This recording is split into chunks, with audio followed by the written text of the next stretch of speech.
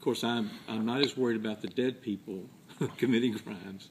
That the fact that dead people were being shows us that there's a lot of live people that aren't being supervised properly. You know, so it's like I had a friend one time went to visit a prison, and later her friend said, "Weren't you scared?" She said, "No, I'm not scared of the ones that are in prison. I'm scared of the ones that are out of prison that aren't being monitored properly." And so if they're outside, they need to be monitored properly, and apparently they don't have the tools to do it, and they got to get the tools to do it, and that's one of the things the committee insisted on.